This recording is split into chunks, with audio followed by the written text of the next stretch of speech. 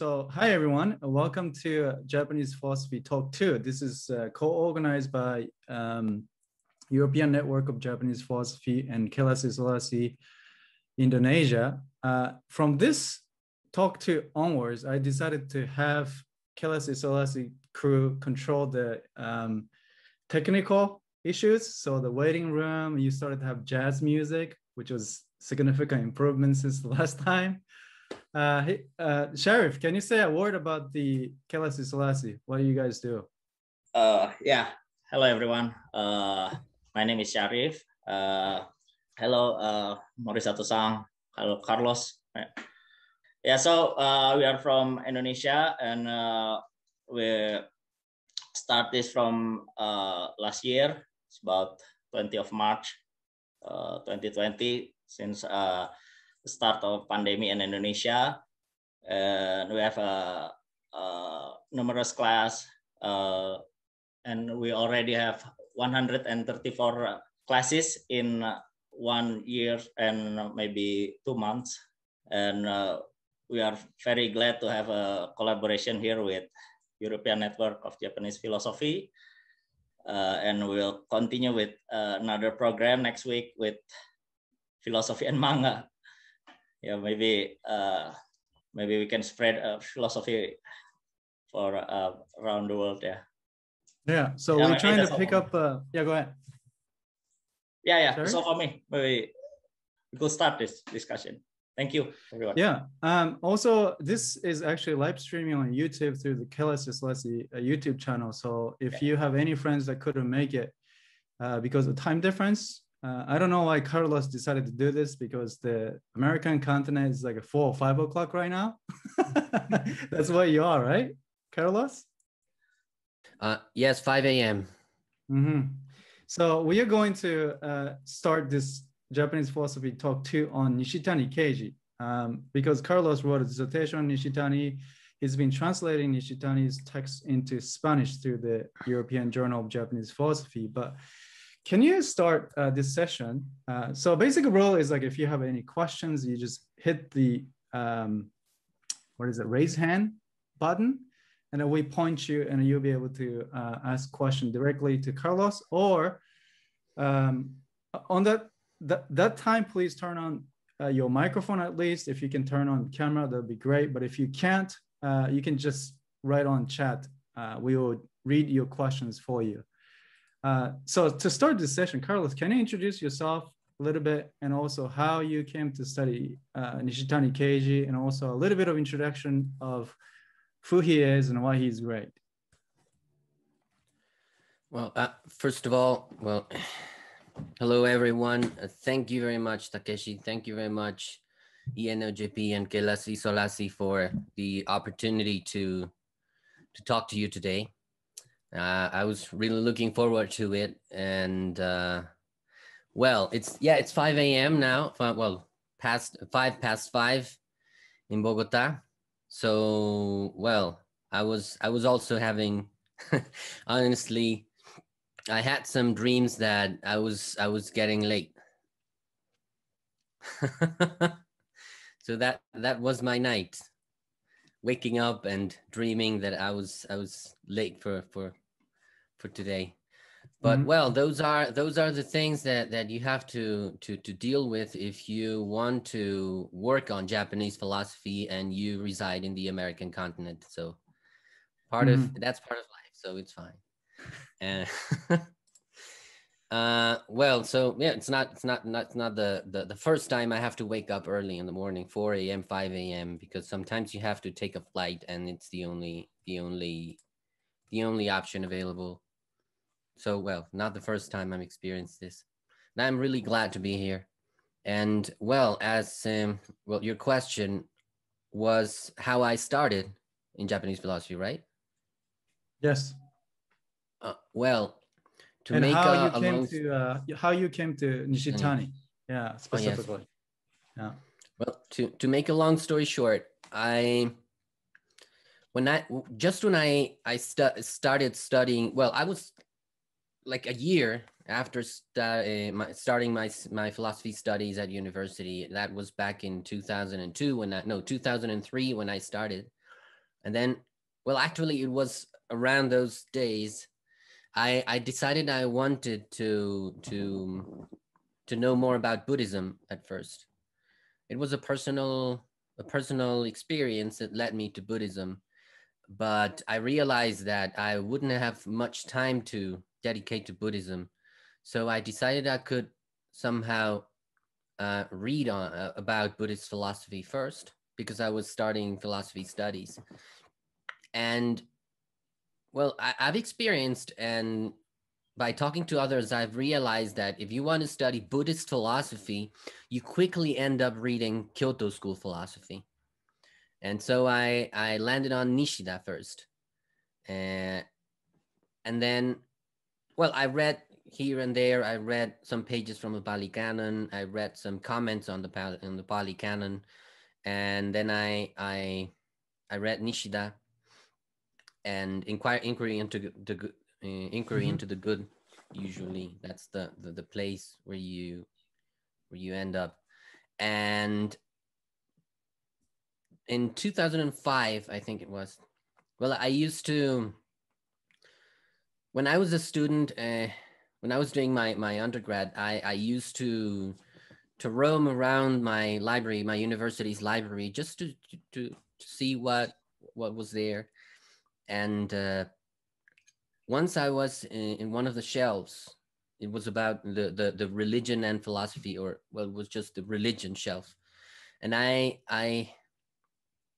wanted to read what one of the books caught my attention. It was a selection of readings on religion and religious texts from several traditions. But right next to it, there was a book with a black cover. Some of those hard covers that some libraries put on books. In this case, it was because probably the paper cover was damaged. So it was not easy to hint which book that was. It just said religion and nothingness. And then I just picked it. And I realized then that the author was part of the Kyoto School. And I got very enthusiastic. I just read the first few pages. And I think I got stuck on the first few pages for a few years because I was very enthusiastic about the content there. Then I continued the book. And since then, I haven't stopped. Then life is interesting because... life is interesting. You're now waking up 5 in the morning talking about it. Yeah. It was kind of an accident. Yeah, that's the thing. I picked that book back in 2005. And so far, I haven't abandoned Nishitani. And was it the library in Bogota, Colombia? Yes. Okay. The National University of Colombia. Okay, that's the library that you. Yeah. Can you maybe quickly? Can you introduce like Nishitani to some of us know nothing about Nishitani or never heard about him before? Maybe in the context of Kyoto's philosophy and what he represents. And then I'm going to open the floor for questions and see where he takes us. But can you introduce a little bit about Nishitani? Yes. Okay. Well, Nishitani was born in 1900 in Western Japan, and he died in 1990. So he lived over 90 years. And he was one of the main disciples, one of the most recognized students of Nishida Kitarō, the so-called founder of the Kyoto School. And along with Tanabe Hajime, is considered one of the 3 main representatives of the school. Well, now I think it's not exactly the way they should be presented, because now I believe that others like Miki Kiyoshi or Tosaka Jun, Mutai Risaku, for example, deserve a better representation. They deserve to be read more and translated more extensively. But well, anyway, so he had Nishitani he had several issues in his teenage years. He was constantly preoccupied with problems related to the meaning of life. which later he identified with nihilism. Precisely in his youth years, in his years of youth, he was fond of reading Nietzsche, especially the Zarathustra. He said he had a copy of Nietzsche's Zarathustra with him like a Bible. And it was a little later that he found a book by Nishida. He decided he wanted to study with him. He went to Kyoto University and started formal studies in philosophy. And as time passed by, he found answers to his nihilistic questions. And later you see that nihilism is still a very important topic in his philosophy, especially in the 1940s and 1950s. But, well, the topic seems to disappear later. And some people actually claim that Nishitani's later philosophy is more focused on Zen and the standpoint of Zen than in nihilism. I still think there is significant continuity in Nishitani's work, but we can discuss that later. Yeah. But yes, it's a very, very long-standing career. He started writing in the 1930s, and his last texts were penned in the 1980s. So about half a decade of writing. Very rich. Yeah. Very also he covers a lot of topics, and he covers it in a way that require from Western audiences a little patience, because he doesn't go straight to the point. He takes a certain topic and then he takes a lot of detours and goes around the topic. You end up talking about a lot of things, and when you realize, okay, but where is the main topic? I came here for this or for that. But then you see it again at some point, and another point, and another point throughout his writing. And he used to talk like that, as long as I can see. His speeches were also designed this way, organized this way. But precisely because of that, he doesn't just, because he doesn't take you to the point, he provides you with a wider perspective from which to address very deep philosophical problems. And I really admire that. Yeah, I have many questions to ask, but I'm going to refrain myself. I'm going to open the stage. But you're right that there are strong element of existential reflections on the question of the meaning of life, or more specifically, the problem of nihilism in early works of Nishitani. And then it's sort of carried over to the later one as well, that he's trying to respond to some of the earlier questions. But you're right, the language is different. But I would say, though, that from the founding members of Kyoto School, he's one of the most beautiful writer. So if you read Nishida and Tanabe, there are specific ways in which they write. They're not necessarily, good example of good writing to me. But when you read Nishitani, it seems like it's a good writing. So I definitely recommend many people to actually read Nishitani if you can't really enjoy Nishida and Tanabe. So on that note, I'd like to actually open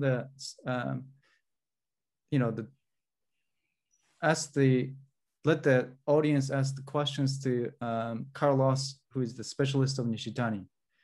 Any questions from like any specific, historical questions? There are a lot of them in relation to Nishida, to really, if you have any questions that you know of Nishitani, please share. Does anybody have any questions?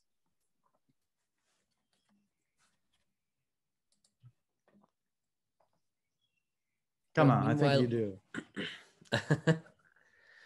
Meanwhile, I would like to say something about his style. Oh. Yes, it's very important to me to know the perspective of Japanese people about how he writes, because I mainly read Nishitani on translation, so it's a different thing.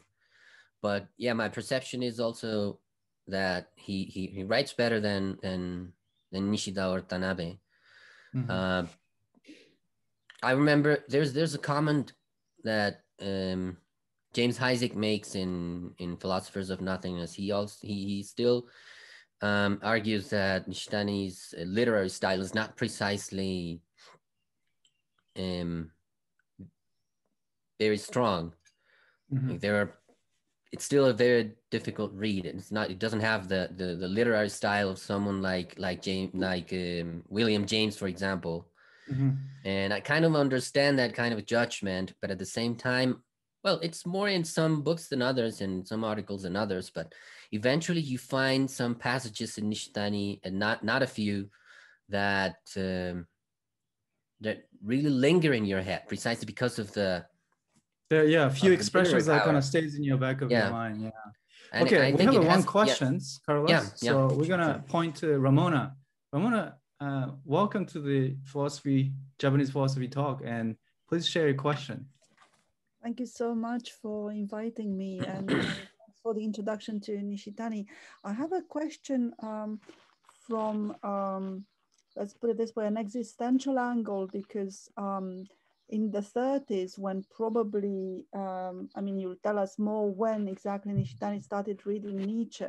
Nietzsche was a big influence on French philosophers in, not only philosophers from France, but philosophers active in France at that moment in time. Especially, I think, a strand of religious existentialism that is earlier than Sartre's. I work in particular on someone called Lev Shestov, who was from Russia, emigrated to Paris in 1921. And I know his works were translated into Japanese at the time, but he was himself very marked by Nietzsche, and had a brush with Russian nihilism. Of course, I mean, he was in a sense developing both strands, the Russian nihilism in parallel with Nietzsche. Would you have something more to say about the way in which Nishitani read Nietzsche, and whether he had contact with, indirect or direct contact with, any other European philosophers at the time that were interested in nihilism? I find this approach via the nihilist tradition really interesting. Well, from his pages, we know that he read Dostoevsky, and he himself declares that he read Dostoevsky and Tolstoy when he was a teenager as well. He was very fond of Bergson's philosophy. I don't know much about Bergson, but I know that Nishitani wanted to study with him. He was awarded with a scholarship to study in Europe, and he wanted to study with Bergson. The problem was that it was 1936, around 1936, and Bergson was very ill at the moment, and he was a very old guy then, and so Nishitani wasn't allowed. He was recommended. Then he went to study with Heidegger. He ended studying with Heidegger from 1937 to 1939 in Freiburg. And back at that time, he once presented in Heidegger a text on Nietzsche's Zarathustra and Meister Eckhart, which is a relation that many would declare impossible. That, come on, like Eckhart, a great Christian mystic, and Zarathustra, the killer of gods, or not the killer of gods, but the one who declares that God is dead. How can that be compatible? But Nishitani found a thread between them, and Heidegger considered, well, it is said that Heidegger found it interesting. And so that marks, that's an indicator of how Nishitani read Nietzsche. He takes the death of God very seriously. He takes the diagnosis, Nietzsche's diagnosis of the problem of nihilism very seriously. But at the same time, he doesn't want to stop there and say religion is over. For Nishitani, nihilism and in general modernity is a kind of purifying fire that religions have to get across in order to evolve into a new era, a new form of development. And that's a very fundamental point in Nishitani's philosophical career. Later on, he engages with Sartre in Religion and Nothingness, his main work, for example, maybe not other existentialists, French existentialists, but it is visible that Nishitani was acquainted with the existentialist philosophy, not only Nietzsche and eventually some Russian writers, but also with Sartre and French existentialists when they were writing back in the 40s and 50s. Yeah, the significant, maybe a few things is the characteristics of Nishitani and the Kyoto School reception of nihilism in the East Asian philosophical context would be, look, the Buddhism is starting out with nihilism. From our religious perspective, nihilism and a religious perspective are not polar opposite, but it's a procedural moment that you kind of have to go through nihilism to be able to understand the significance of religion. For them, it seems like Nietzsche was one of the most important philosophers.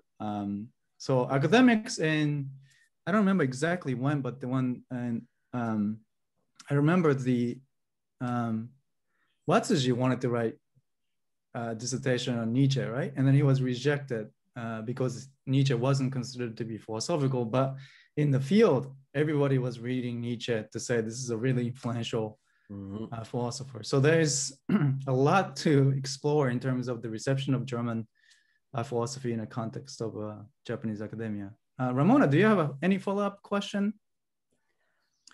Yeah, I mean, I was thinking of the way in which Nishitani read Heidegger, because obviously there was a polemic at the time between the, as I was saying, the earlier religious existentialists, the religious existential thinkers who were more influenced by Kierkegaard, for instance, and Heidegger, who was mentioning Kierkegaard, but was sort of taking a more systematic slant or a different understanding of being, which was not at all individual. So I was wondering whether, I don't know enough Nishitani to comment, but I was wondering what you thought about the idea of picking up on nihilism, but from a very individualistic personal point of view, rather than in an abstract kind of sense of nothingness that Sartre then develops in Being and Nothingness. So what is and I'm thinking also of writers such as Osamu Dazai, who also read Dostoevsky, and in his autobiographical or semi-autobiographical novel also takes this kind of very nihilistic slant, but from a personal point of view, from an individualistic point of view, which to my mind resonates very well with both Dostoevsky and Kierkegaard, if you see what I mean. Yeah. So I'd be curious to know how he then distilled, what he got from both Nietzsche and Heidegger to form a personal view of, well, the meaning of life, and also what the individual, the role of the individual is in tackling these big philosophical questions. I don't know whether it makes sense. I mean, it's a very good question, actually. Question, yeah, it's a very good question. Yeah, it raises several other questions. For instance, well, Nishitani quotes Kierkegaard. He knows Kierkegaard's philosophy. And for someone who just lands on Nishitani's philosophy, you might, some people might wonder why he chose to focus more on Nietzsche than on Kierkegaard, because for Nishitani, religion is a fundamental matter, and it can be considered like even his point of departure for philosophy. And for him, existential considerations are, well, he has an existential reading of religion and philosophy in general. Why did he choose to focus on Nietzsche and not Kierkegaard? It seems an odd choice. Well, by his own words, Nishitani claims that Kierkegaard, unlike Nietzsche, didn't develop and study the problem of modernity, the problem of more precisely the problem of science to the last consequences. That is, he didn't go deep into the the problem hidden in the grounds of modern science, that is mechanicism, which led to nihilism in the modern era.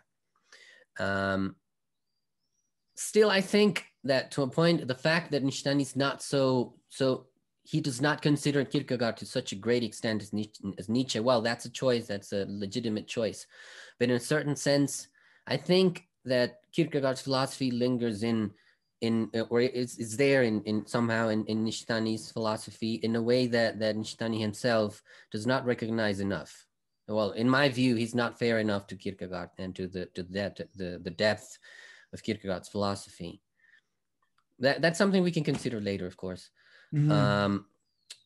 Yeah, there's a lot to say, but just to start. Yeah, I would ask some questions that are related to this. Thank you so much, Ramona. Now we have Andrew, and we have a couple questions on the chat. So let's go to Andrew's question. Okay, thank you for your answer. Actually, you sort of answered my question, because I was going to ask about Nishitani's understanding of Kierkegaard, because I work more on Wasuji, and Wasuji reject Kierkegaard very early, although he doesn't explicitly explain. We know why, because Kierkegaard was considered as a religious individualist for a long time, and from the modern study we think this is a misunderstanding, but at the time when they haven't have access to the Kierkegaard's notebook and journal, we understand it is fair for them to have this interpretation if we just look at his published work. Anyway, but there is another question, because my understanding of Nishitani is that is his understanding of mythology, his study on the nationalism and the Japanese religion. What is the influence of the German Romanticism on his idea of myth? Because when I read Nishitani's writing, I think his ideas is very similar to Schlegel, the German poet, who argue for the legitimacy of myths in modern society. That myths had a function to unite the nation. So it's quite similar to Nishitani's thought. What is the influence of German Romanticism on his thought? Well, 2 points. First, Nishitani can also be considered a very individualistic philosopher. If we consider places such as Religion and Nothingness, in one of the first pages of the book, he declares that the characteristic mark of religion is that it is the individual. Well, the first feature of religion is that it is the individual affair of each individual. But I think that later you continue reading Religion and Nothingness, you read other works, and you see that, yes, I mean, that's right from Nishitani's viewpoint, and in a sense that puts him close to Kierkegaard. But at the same time, what an individual is the result of the influence of the rest of reality on us. We are sustained by the rest of reality. So there is an intimate connection between the individual as individual and reality. And I think that would help to address to address your question. That's my second point. Because yes, the influence of German idealism is huge, not only in Nishitani, in general, in Kyoto School philosophy. And we can see, for instance, how this problem of the dialectics between the universal and the particular is addressed in Nishitani, and it has a lot to do with his readings of Hegel and I forgot the name now, but his Schelling. Sorry, Schelling. Yeah. Yes. Many other, and actually, among many other things. Yeah. Yes. He wrote several pages on Schelling. I think they're still untranslated.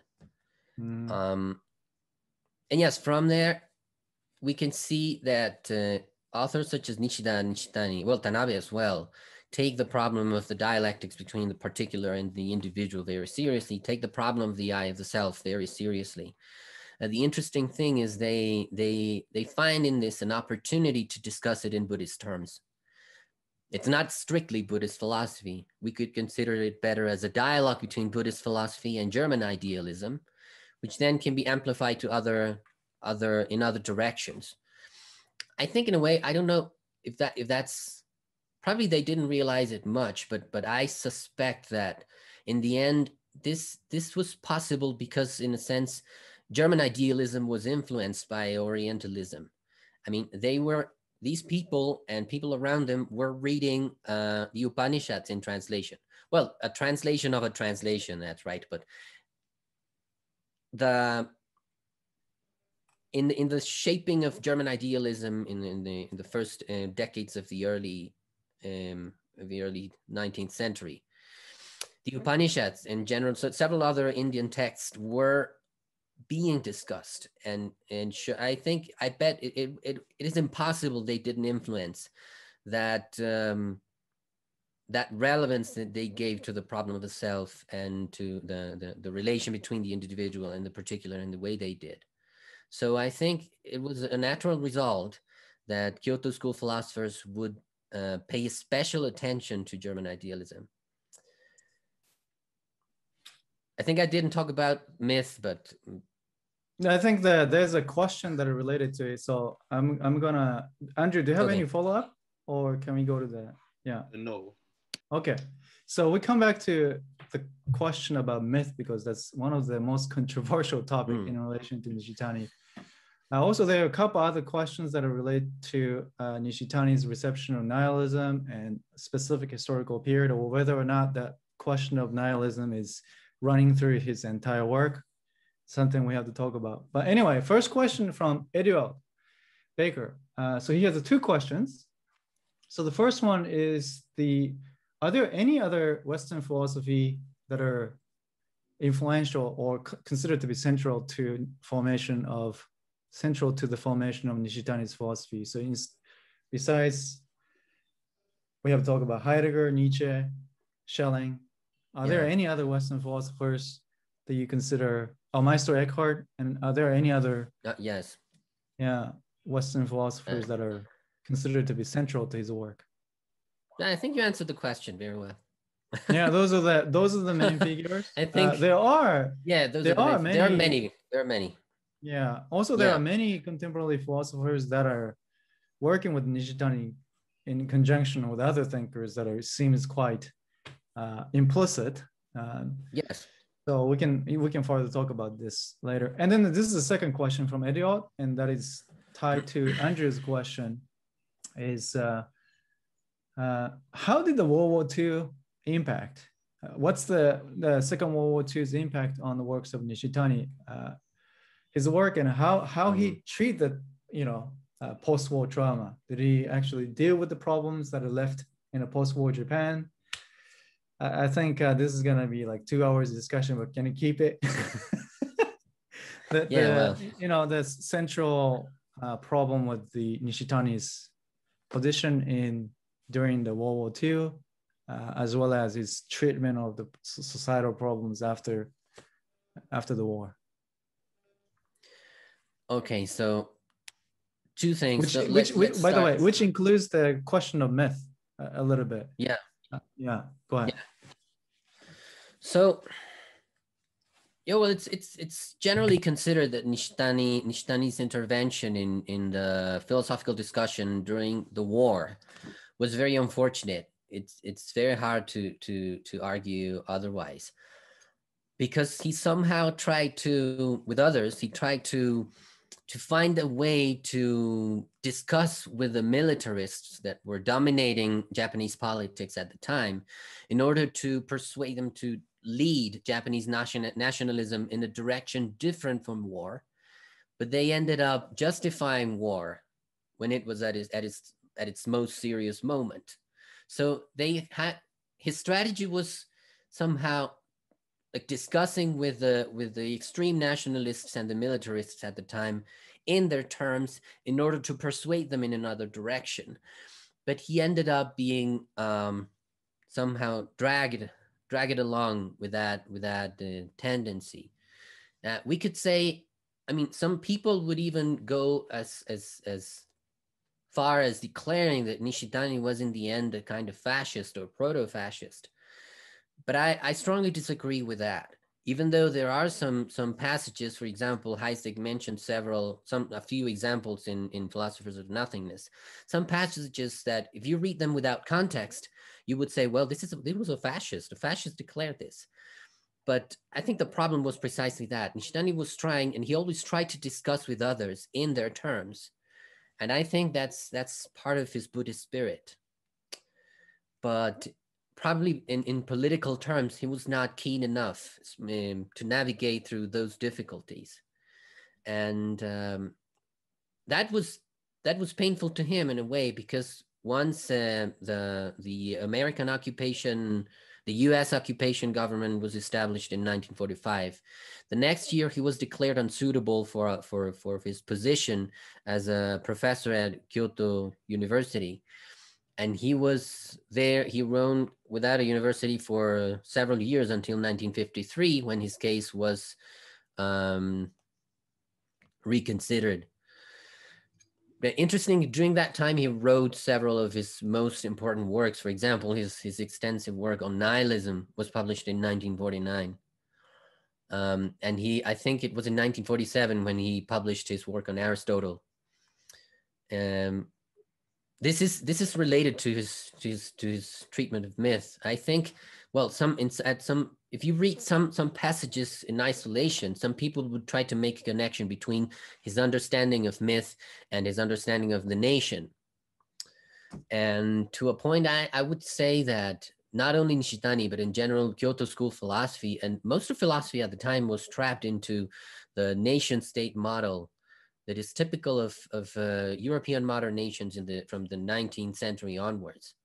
But if you revise and critically analyze that problem and I steer away from that nation-state model and consider those issues without the influence of such model, so issues such as territory, the land, nation, collective identity, and myth, I think you find several important intuitions and insights that are very important to understand. I mean, they're very relevant and help us a lot to understand our times in the 21st century. There's a lot to say, yes, as Takeshi mentioned. Yeah. Yes, so maybe I would add a few things.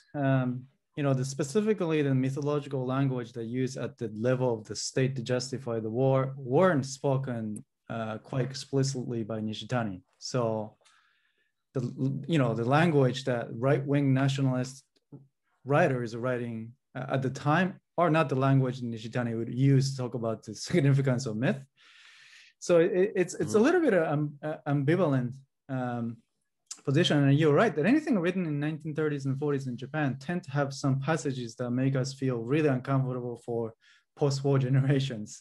But are they all categorically should be categorically labeled as right-wing nationalism?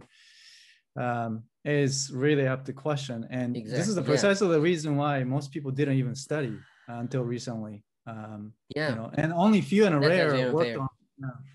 And I have more to say about this, but we can talk about this later. But just a little follow-up. Just in general, when we consider those times, from the 1920s to the 1940s, we need to understand that was the language of the time. For example, talk of race, that the very idea of race was part of the discourse, of the public discourse in general. So it would be quite unfair if we labeled all references to race as racist just because it says race. It was a language of the time, and people had to speak in those terms to be understood, like it or not. So we have to consider our judgments about that time very, very, very carefully, because we tend to read that time in retrospective and we point at certain terms and say, oh, he said Nazi, he said race, he said this or that. So, well, that's fascist. This is Nazi. So we shouldn't read it. It's quite, I mean, it is very unfair in general terms. And it doesn't help us understand that time and our time. Yeah, I was going to say there's recently a publication on the Kyoto School and how it's imperialistic. I don't remember, but it was from the Sunni. it's a recent publication that still used this sort of categorical critique of Kyoto School as being right-wing imperialist. And I was going to say, few and rare that being working on Kyoto School is commenting on the chat right now. Yusa Michiko, she wrote a really, really critical review of this book to show that this sort of categorical approach tends to take things out of context. So perhaps we can actually put the reference to these texts on the YouTube description later, so you'll be able to actually see this discussion is still taking place today in 21st century. I think most Kyoto School's philosophy specialists, including Carlos, would say that it's a little bit obsolete. We talked about this. But I mean, still a legitimate question is anything written in 1930s and early 40s in Japan should be labeled as problematic. And in fact, this is something that we talked about in relation to the history of Indonesia, because the Indonesian educational discourses during the war, everything is bad. And that actually prevents us from studying the history correctly. So we will provide more information about these things. Anyway, so for the question from Fio and Rare, Yusa Michiko on the chat, she said about the nihilism, Nishitani got ill, probably when he was 16 or 17. Carlos, do you know anything about that? And, yeah. And that seemed to be the reason why he was interested in the question of existence rather than the question of nihilism. So that's the question from yeah, I agree.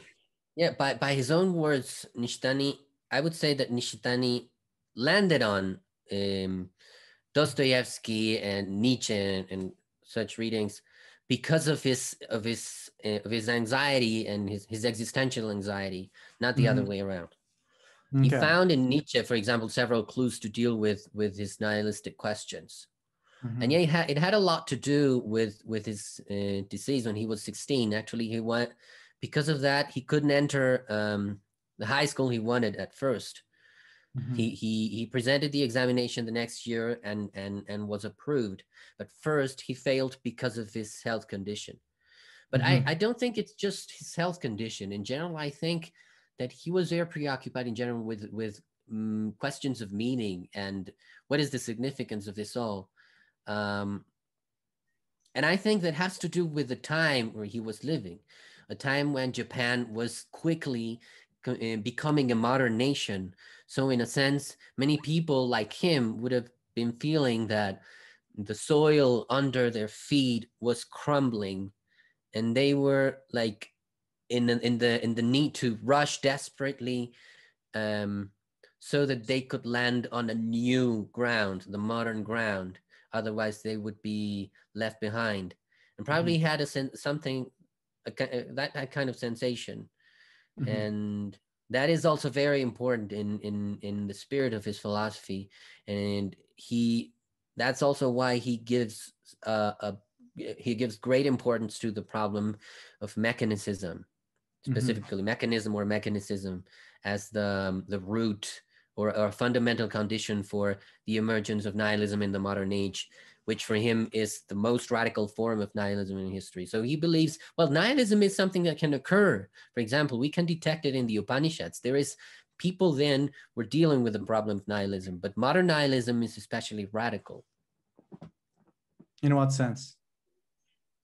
Because it doesn't leave any room in the structure of the universe for any for the grounding of any form of sense or meaning or value. Okay, so it's much more outreaching to the entire global society, basically. Yeah. So Michiko is asking this another question. It seems like Heidegger comes in much later in Nishitani's personal sense of nihilism or overcoming of nihilism. Perhaps we can talk about a little bit of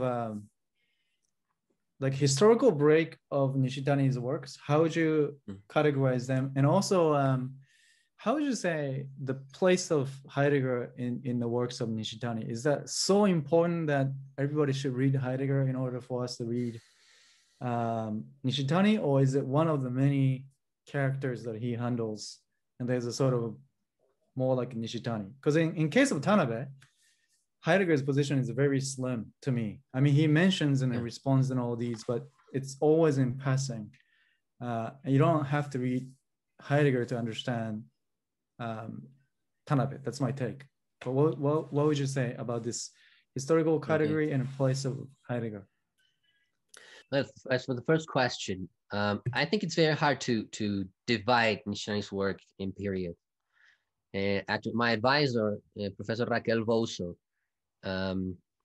claimed, at least in his doctoral dissertation, she claims that the process is very organic and topics are connected one to the other. So it's very hard to decide when a certain period ends and another begins. But if we were forced to answer the question, I would say that we might say that there's an initial period in which one of the main topics is what he calls elemental subjectivity or originary subjectivity. But that topic continues to be in other terms fundamental to his philosophy later on. Anyway, that's explicitly so, I think, in the 1930s and 1940s, a period in which he also takes the issue of politics very seriously. Then, by the time of Religion and Nothingness in the 1950s, he starts considering religious matters more explicitly, and he forgets about politics, it seems. And religion continues to be a very important, a central topic for him in the 1950s and the 1960s. There is a kind of transition period, we might say, in the 1970s, in a moment when he is discussing Buddhism more extensively. And well, actually, no, there's no transition period, probably. I mean, from the 1960s onwards, it seems that he apparently focuses mainly on Buddhist matters, especially Zen. But I think that allows him to develop several of the topics that were simply mentioned or not so developed in his middle period. But I think it's still difficult to, we have to force the continuity of his work a little bit in order to divide his work that way. So there's a sort of organic, natural coherence throughout these work that are not clearly just divided from the place to another. And I think that we better understand the development of his philosophy if we try to detect a certain thread that goes throughout the whole thing, and I think there is such a thread. At the second, I forgot the second question. Yeah, some people would second question. No, the place of Heidegger. Oh, okay. Yeah, how would you say, how important for us to read Heidegger in order to read Nishitani?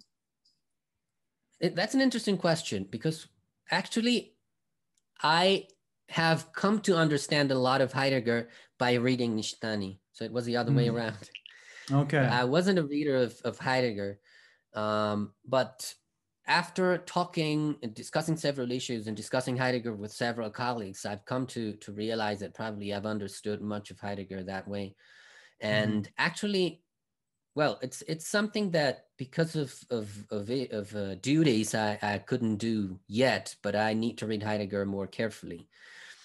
But well, I think, I mean, it's important to a point. I mean, I think that it is an advantage if you know Heidegger well, then proceed to read Nishitani. But at the same time, it can be a disadvantage, because you can see that very often Nishitani cites Heidegger's terminology more than Heidegger himself. But he takes Heideggerian terminology his own way. He gives it a twist. And so it's important to detect the nuances in meaning. Because you end up reading Heidegger into Nishitani, and to an extent there are differences as well. For example, one which is very important is that Heidegger and Nishitani are allies in the relevance they give to the problem of technology in relation to nihilism. But Heidegger, or as long as I know, maybe I'm wrong, Heidegger considers that there is no solution that we have, no solution that we have at hand. We just need to wait. That's all we can do. Patiently wait until conditions are different. But Nishitani believes that that is impossible. That once we realize that the problem of nihilism is a serious one, we cannot wait. It is like waiting patiently for a solution while we are inside a house in flames. No, we have to run out of there. Mm-hmm. We need to act fast. And so he is very, very keen, and he takes a lot of effort trying to carve a way through nihilism in order to transcend nihilism. Okay. Yeah, so that's the place of Heidegger in terms of works of Nishitani. Now, next question, Onur. Question: what does the death of God mean for the Japanese philosophers of the time? Because for Nietzsche, the God that is dead is rather the Judeo-Christian one, right? Did the Japanese take that statement of Nietzsche universally? What about Japanese religion or Japanese gods? So also, what do they accept with this notion of the dead? What do they mean by God is the dead? The adjective part, predicate. What do they possibly mean by that? Well, in Nishitani, Nishitani considers that the death of God is a problem for all religions, for religion in general. Mm-hmm. That's the interpretation that he takes, and I think it makes sense. I think Nietzsche himself had this in mind. Not for another reason, he would write things such as when he says, for example, the shadow of the Buddha would still linger on humanity for several generations. The Buddha, he says. Mm-hmm. I think that Nishitani it follows that connection that Nietzsche is making somehow implicitly. That when we say Buddha in Mahayana Buddhism and we say God in Christianity, we are pointing to somehow a similar direction. In different languages and with very different strategies, Buddhism and Christianity and in general all religions are pointing to what we could call today the transcendent. Mm-hmm. The notion that the meaning of life, the answer to all our most serious questions lie in a transcendental dimension beyond this very mundane existence. And we need to point in that direction. And the problem is the way that it is interpreted. So the death of God, I would say Nishitani, means that such dimension is not available to us anymore because mechanistic science presents us with a universe that is completely inert, a universe that only obeys mechanical laws, which are by their own nature, indifferent, absolutely indifferent to our interests. So the challenge for religion is how to re-encounter the transcended, not beyond, and in a sphere beyond, but right here in this mundane world. I think there are several readings of Buddhism and Christianity, traditional readings that allow for that interpretation, for that new direction to religion, but it has to be done with the problem of the mechanistic worldview and nihilism in sight. That's Nishitani's take on it.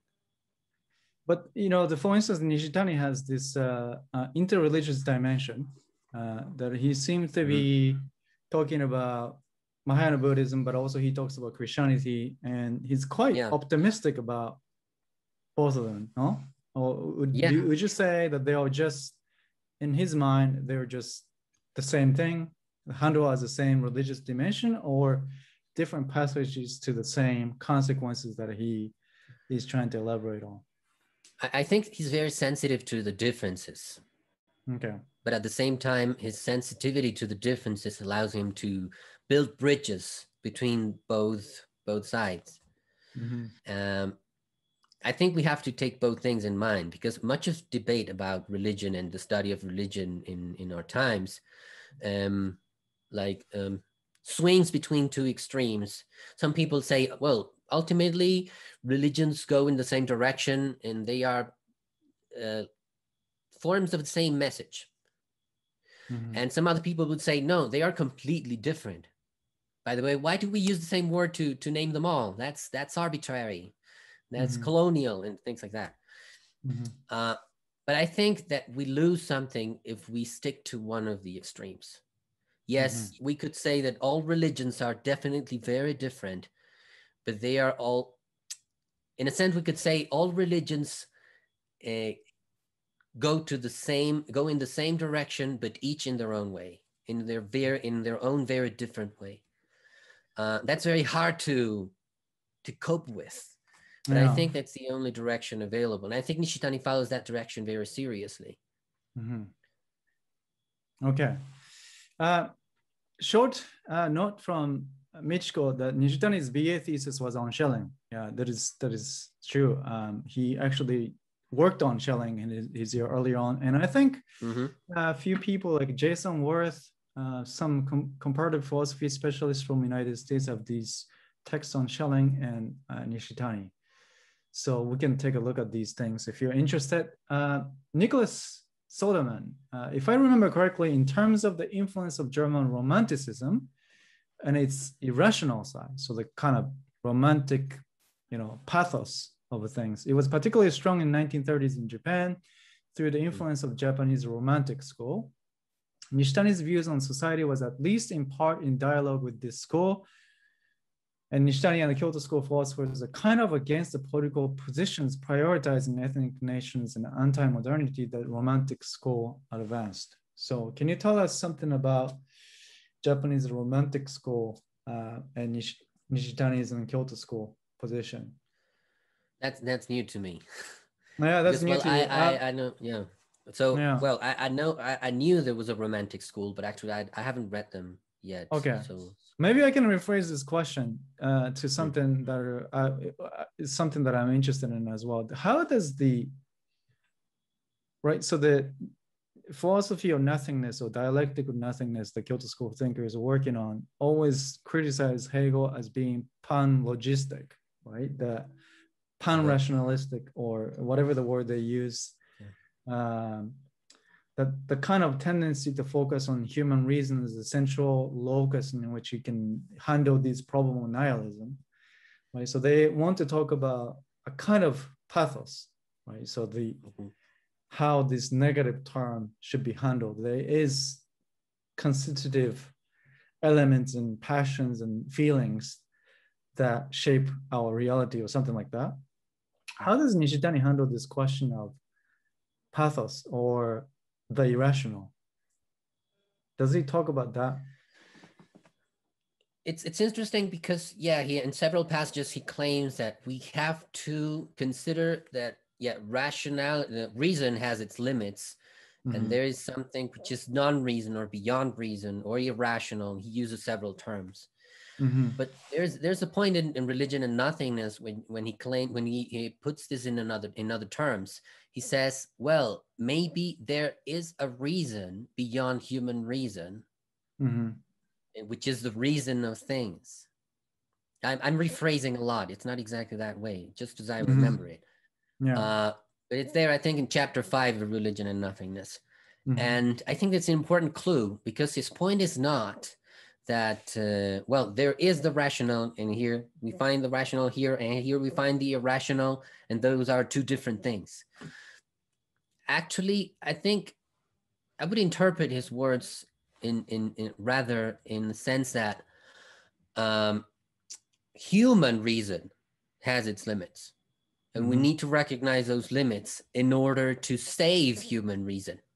And human reason condemns itself when it proceeds without recognizing its own limits, or believing that reason itself can find or delineate its own limits by itself. So what's the function of reason in terms of, let's say, overcoming of nihilism or religion? Does he put the reason in a kind of pedestal that it's the, it is the important position for religious faith, or what's the function of that reason? Human reason human reason does face the problem of nihilism, initially nihility, When human reason faces nihility, and it faces nothingness, it recognizes its own. It has a clear side of its own limits, but precisely because of that, you cannot. I mean, once you face nihility, you know that you need to recognize it. You need to go through it. But precisely nihility is that which negates the power of human reason. So there is no way that you use human reason in order to go through nihility. You need to get yourself imbued into nihility, and that way find a path through nihility and land on what Nishitani calls the standpoint of emptiness. But even in a sense, it's not that you can get across nihility by yourself. You just let go of your human powers, and then once you let go of your own human powers, you give up your imbued need of control. Nihility becomes emptiness. The absolute negativity of nihility becomes the absolute affirmation of the whole of reality. Long story I have short. a lot of questions about that. You know, that for instance, Tanabe talks about how the overcoming of nihilism has to be done through the act of compassions, right? The act of love, that it's no longer philosophical reflections, but it's actual, almost like a socio-political actions that you do in a society, or even in home, just helping other for their sake is enough to actually overcome the nihilism.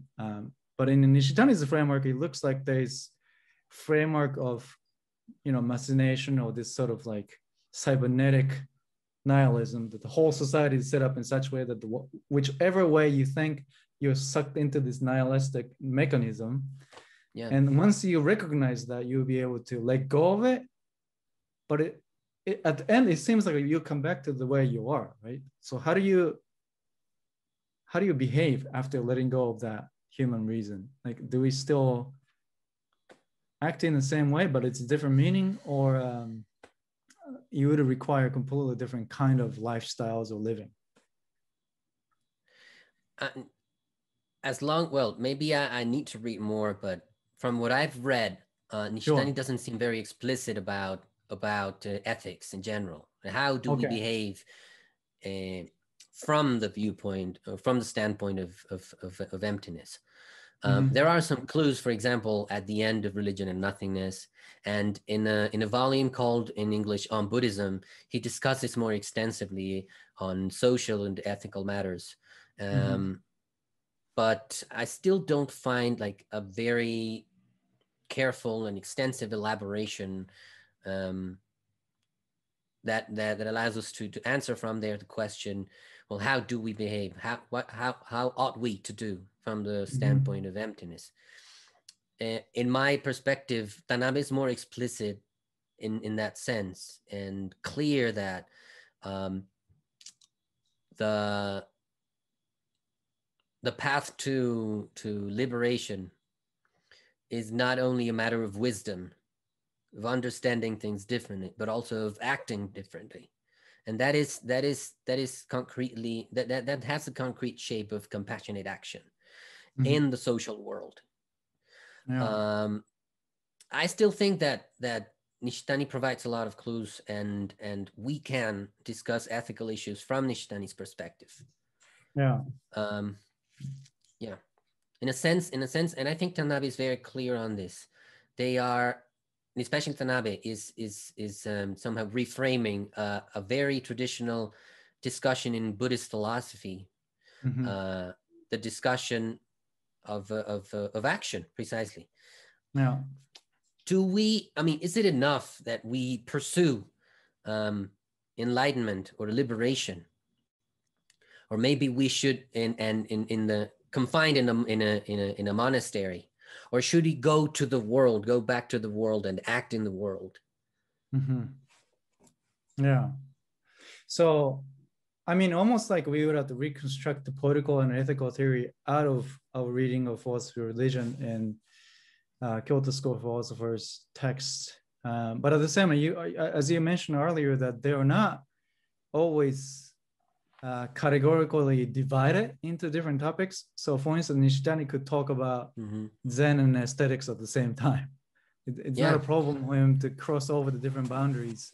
So if you read Religion and Nothingness as strictly philosophy of religion text, you might actually get confused, right? That there's the kind of this holistic organic element to his approach to topics of philosophy. Now, this is also Michiko's comments on Nishitani's role in introducing Heidegger to Japanese philosophers. So apparently so because Nishitani studied with Heidegger in Freiburg, when he came back to Japan, he published this introduction to Heidegger's talks, published in the Eastern Buddhist, and apparently that is very helpful. Do you know this text of Nishitani introducing Heidegger? No, I think not. Okay, maybe we can ask. Well, let me see. Apparently, we'll have to find this references, but according to Michiko, it's very helpful, and I understood better what Nishitani understood by Zen in that introduction as well. So there's a kind of a reception of Heideggerian to the context of Japanese philosophy, but also his take on Zen Buddhism. So Michiko, if you could find the references and share it with us, we'll be grateful. Thank you very much. Yeah. We'll try. Thank you. I mean, if you can't do it right now, it's okay. You can send me me or Carlos email, and then we can share it through the Kelas Isolasi and ENOJP Outlook. And that's true. You're also based in 4 a.m., so that is quite a challenge.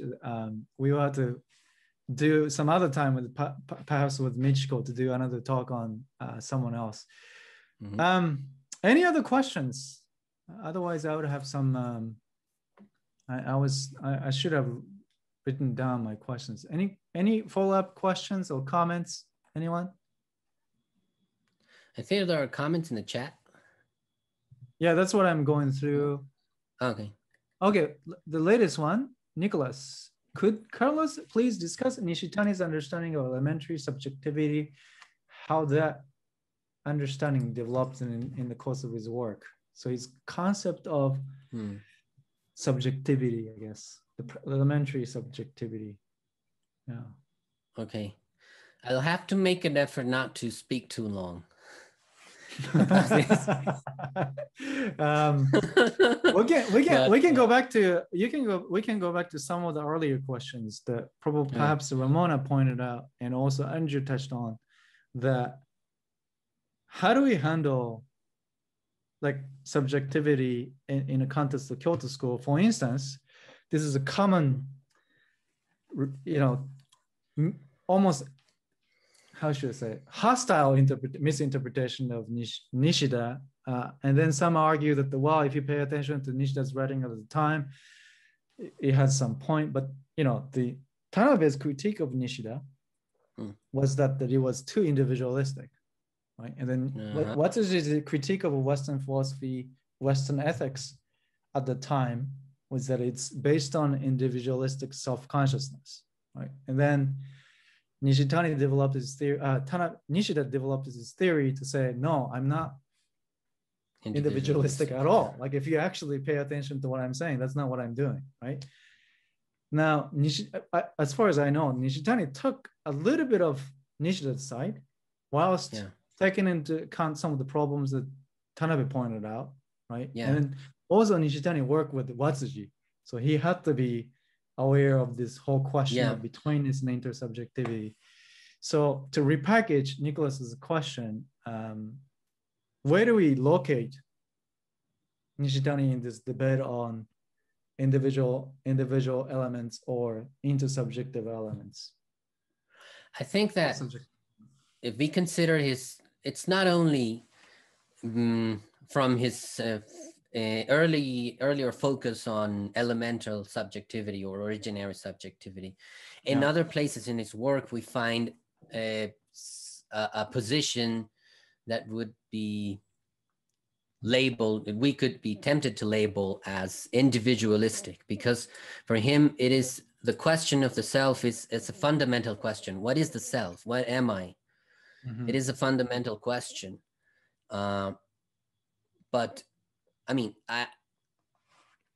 what makes it not precisely individualistic is that in the end, the first, he ends up answering that the ground of reality, the whole of reality, and the manifold of phenomena and things lie in the ground of the self. So there is an intimate, a very intimate, the most intimate possible connection between the bottom of my being and the very bottom of things. And in this, I think that such an intuition is there from the very beginning. If we consider the word the word which is translated as elemental or originary in Japanese, it is kongenteki. Kongen. And that word already has the sense of root and ground, but the way he interprets those terms, root, ground, base, terms that are everywhere in his work. We can see that his reading of those terms is a reading that passes through Dogen. His reading of those terms is based on Dogen. And I think Dogen is as influential in his work as Nietzsche or Heidegger, and probably even more. If I was forced to answer, if someone asked me, okay, just choose one author which is absolutely fundamental as an influence for Nishitani's work, and I would say Dogen. Not even Nietzsche. He speaks explicitly about Nietzsche, but the thing is that Dogen guides the way he uses language, the way he interprets Western philosophy, the way that he addresses the problem of the self. And this is important here. Why?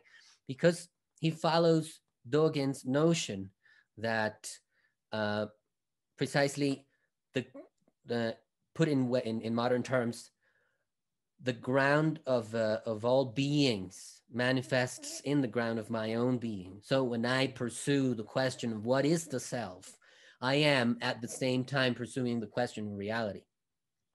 So in that sense, Nishitani recognizes the reality that we are all individuals, but at the same time, it is not over against the rest of reality that we become individuals, but precisely in line with the rest of reality, thanks to due to the grace of the rest of things, we can become the individuals, the unique and irreplaceable individuals that we are. I think that's a very powerful intuition. It's there in Dogen in some way, and Nishitani allows us a modern reading of it. So that somehow this individual self is, granted or dependent upon something other than itself to be what it is, basically, right? Exactly. Yeah. So even if you claim that there's a certain individual experience of the subjectivity that is grounded in something even more than itself to be what it is, and it's a very common theme in a Kyoto school. Perhaps another question I could ask is that sort of a Nishidian pure experience line of thought, like including Dogen. So for instance, like a Pure Land thinkers from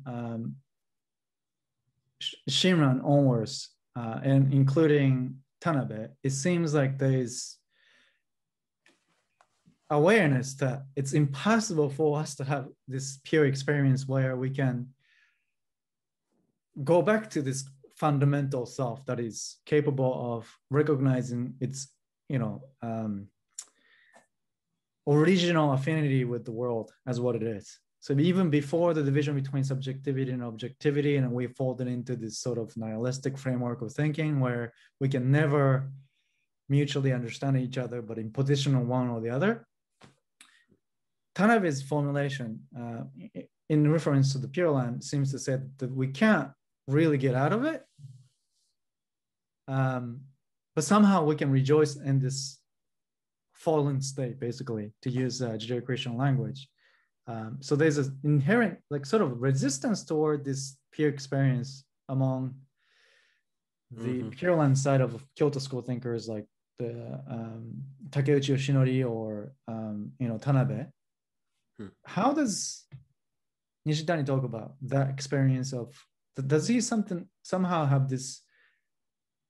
I wouldn't say optimism, but it's a sort of awareness of the hospitality of the environment or something like that. The world is set up in such a way that we should be able to feel this sustenance from the world, or we're so messed up that there's no way for us to be able to actually recognize that.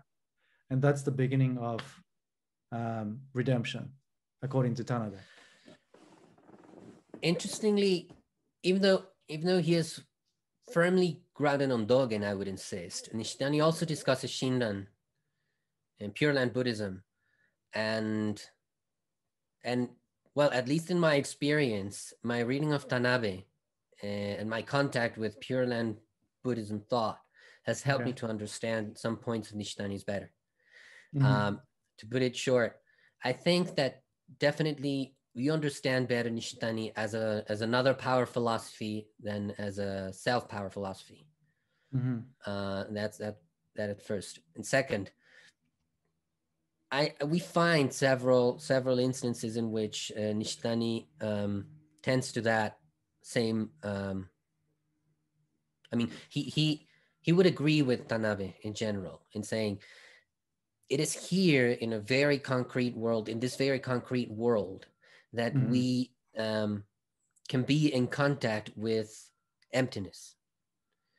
This very world, the world of ordinary life, which first starts as problematic, this very world is the world of emptiness, which in Shinran's language, for example, could be expressed as the Pure Land is manifest by faith, by means of faith. The Pure Land is manifest here in this very concrete world. Okay. Yeah. And definitely, I would say Nishitani is insistent on that point in other terms, of course, but that's his point. Yeah, that the beyond of emptiness is, I mean, the far side of emptiness is actually nearer to us than whichever we could consider near to us. No. So Michiko is pointing out the fact that we should differentiate these two terms as the individual, and so single individual in metaphysical term or philosophical term or linguistic term, and then self in the context of Kyoto School. I think that is true, but I have a question in relation to this distinction, and which relates to this discussion of the position of the individual. So look, the Maruyama Masao and all the other anti-Kyoto School thinkers would argue that the Kyoto School notion of self is not individualistic enough to be able to account for the individual responsibility and freedom, and they don't represent this modern notion of subjectivity, that it's self-awareness in the individual that becomes responsible for its own action and autonomous self. That's the modern European conception of self as a single individual, the individual subjectivity. In the context of Kyoto School, just by the fact that we have to differentiate between the two, so some other critics of Kyoto School said that it's not individualistic enough. Why the self seems to be this encompassing non-self that is not me, that is operating somehow beyond us to be able to make us who we are. Do you think that is a fair critique of Kyoto School, or that's just complete misreading of Kyoto School, or including, especially in relation to Nishitani? I think it's unfair, yes. Unfair, okay. In general. Yeah. Because, I mean, at least in thinkers such as Nishitani, we find precisely that he wants to recognize that the reality of individuality. And he's very clear, he very clearly explains what individuality means. He says an individual is an individual in terms of being irreplaceable, the unique and irreplaceable entity that it is. That is being an individual. Self is what the thing is by itself. Well, poorly explained in this point, but well, the thing is, yeah, I think he recognizes the conceptual distinction. At the same time, he wants to give full recognition to individuality and to the need for individuality in human life. At the same time, he wants to give full recognition to the fact of interdependence, of interrelationality. And precisely the harmony between the two is provided by by Dogen, we could say, but that intuition can be traced back even earlier to Huayan Buddhism, for example. And the idea is an individual is the individual it is, not just in opposition to reality, but thanks to the interrelational nature of reality. That is that is explained in full detail in Huayan philosophy itself. And I think Nishida and Nishitani follow that track, that same path, consciously or not. They use the same vocabulary, and that's not an accident. I think they're following that logic. And so probably those who claim that, for example, Nishitani is not individualistic enough, they do it from a position that claims that the individual can only claim its own individuality in opposition to the rest of reality. And the problem with that viewpoint is that if you go further, what you end up causing is a disconnection of the individual from reality, and in that way the individual destroys the grounds of its very individuality, because the ground for that is the rest of reality.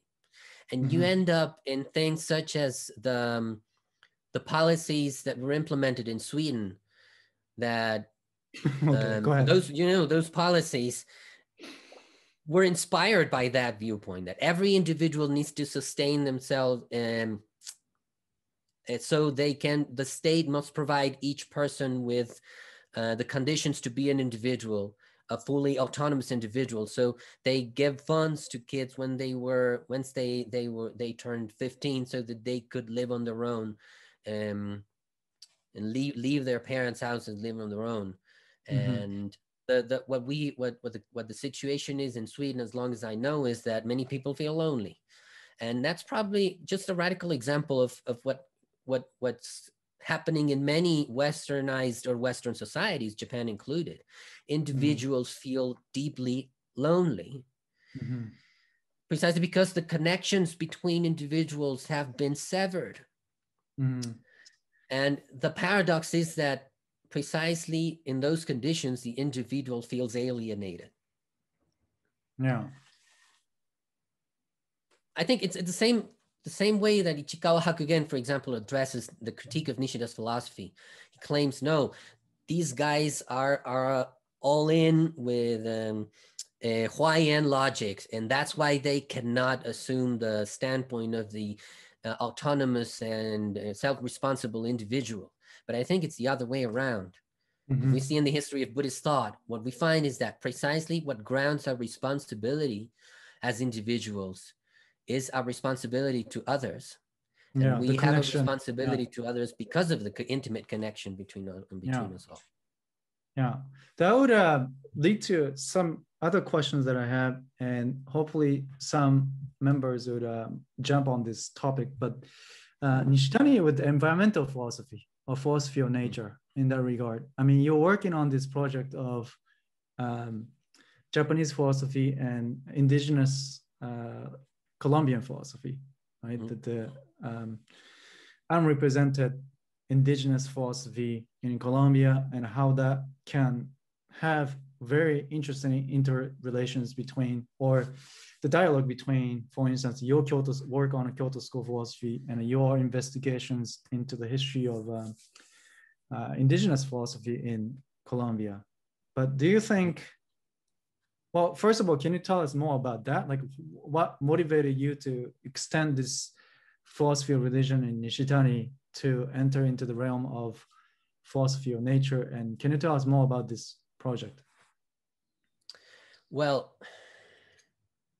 precisely noticing the influence of Hawaiian thought through Dogen in Nishitani's philosophy caught my attention to the issue of the relation between the individual and the environment.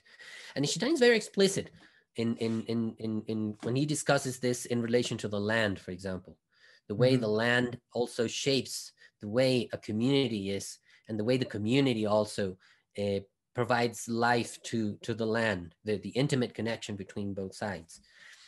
In a certain way, then you can notice that in Nishitani, the individual, the community, or the nation, we could say, and the land are intimately connected with one another. Interestingly, you can find such connections and such intimate connections in the way certain Colombian indigenous nations think about the world. They don't say land, they say territory. But there's an example in the Nasa and the Misak peoples. They usually configure their public discourse in terms of territory. But territory is not simply a physical piece of land.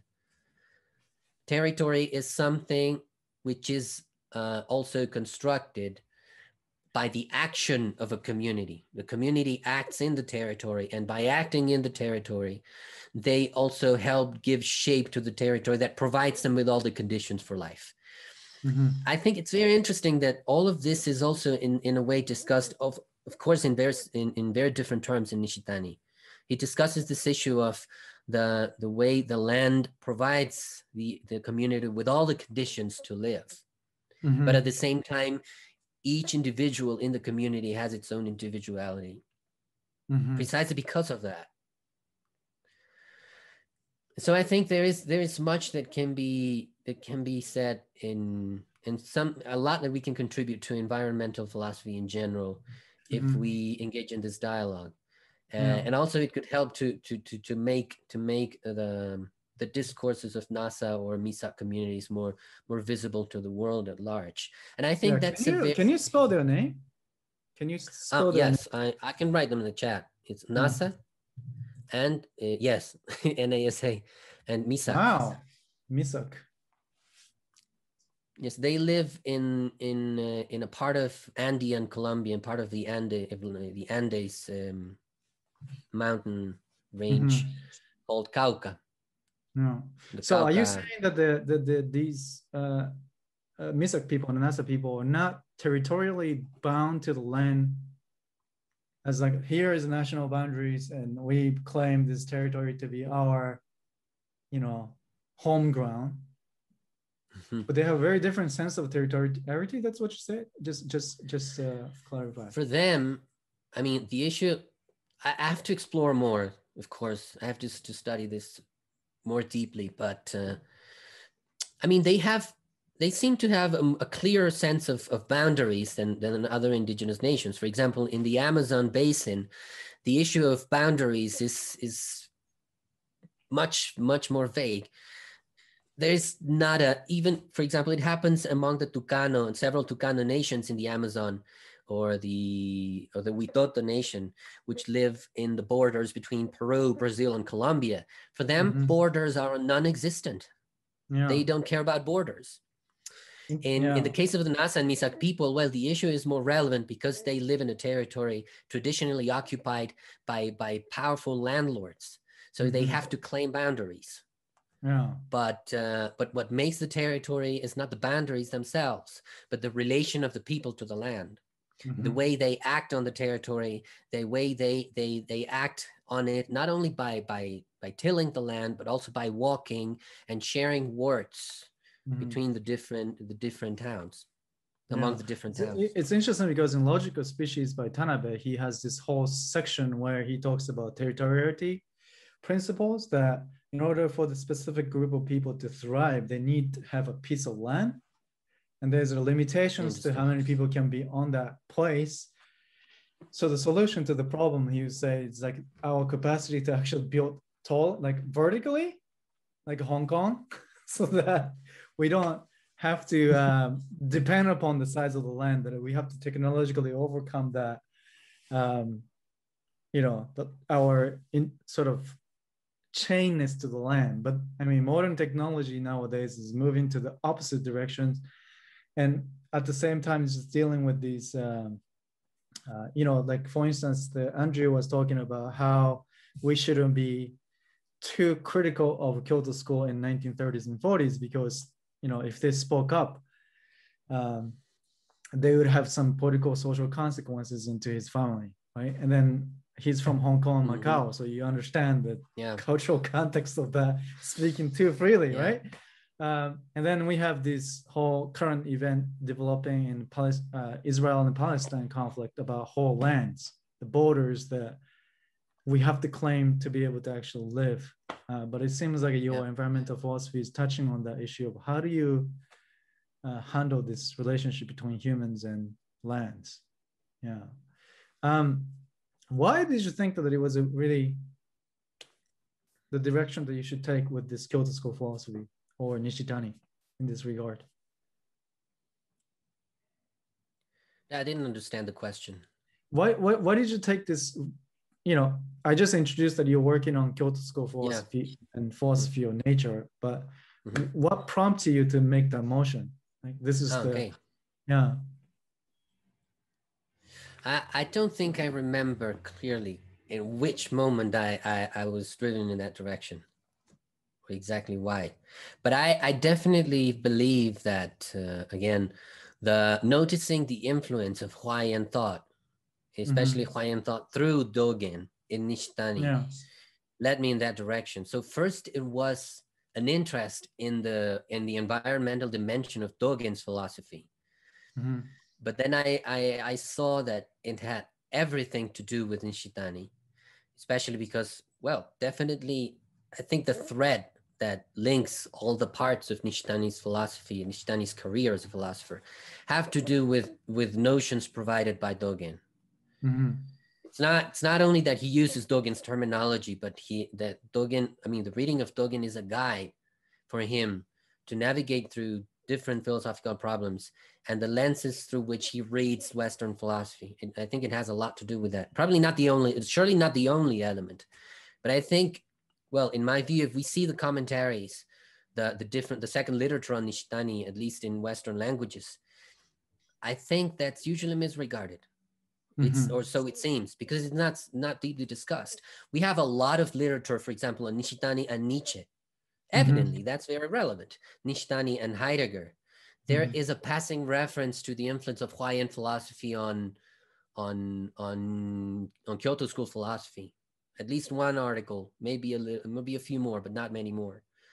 But then a deep discussion on Dogen in Nishitani's philosophy is something yet to be done. And I think that would lead me to consider that, yes, environmental philosophy was a very important element to explore in Nishitani.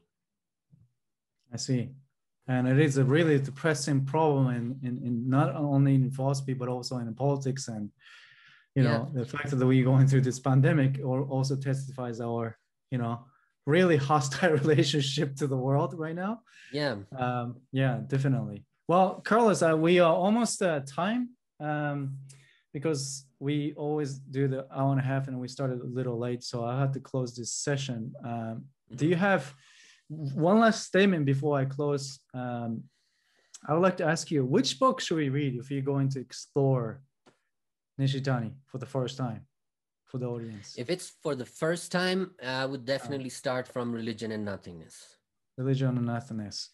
But then I would say if you read Religion and Nothingness and you definitely believe, okay, this is something interesting, I should read more, then you definitely need to read more, because Religion and Nothingness has a lot of elements, contains a lot of elements in Nishitani's philosophy, but not all of them. So it's still, if you put it in a broader context and you read you read more stuff, then you can see, you can make sense of a lot of what is there in the book and not fully explained. Probably you can end up having a lot of questions once you finish Religion and Nothingness. But I think many of those questions are clarified in other parts of his work. Okay, so let's start with the Religion and Nothingness and then branch out to different texts to handle some of the questions that come from that book. Okay, so hopefully Religion and Nothingness will become one of the bestsellers next year because of this Japanese philosophy talk. And so thank you so much, Carlos. Again, it's been, I had a few online talks like this with you, and it's been always a great pleasure and intellectually stimulating. And so thank you so much, everyone. This was the Japanese philosophy talk number 2 on Nishitani Keiji with Carlos Barbosa, co-organized by ENOJP and Kelas Isolasi. So if you're interested in more talks about Japanese philosophy in general, first of all, make sure to follow Carlos on Twitter and all the social networks where you can see his work, but also follow us on Kelas Isolasi and ENOJP YouTube channels. So we will be broadcasting these videos. So on that note, we'd like to close this session. Thank you so much, everyone. Thank you very much. Thank you, Bye.